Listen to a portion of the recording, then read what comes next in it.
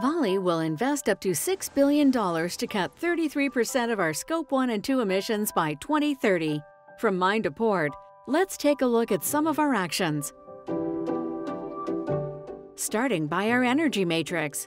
We're investing in renewable energy initiatives such as the Sol do Sahara Solar Energy Project and the Folha Larga Sul Wind Power Project. Our renewable energy projects will power the operations in our mines. In iron ore, we'll expand the use of conveyor belts. We're also increasing the adoption of self-driving vehicles with improved energy efficiency.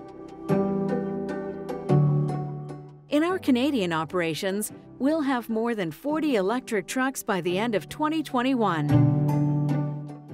Pelletizing and metallurgy are a massive challenge, accounting for 57% of Vale's emissions. Pilot projects are already underway to replace coal and other fossil fuels in the furnaces with bio-oils and biocarbon.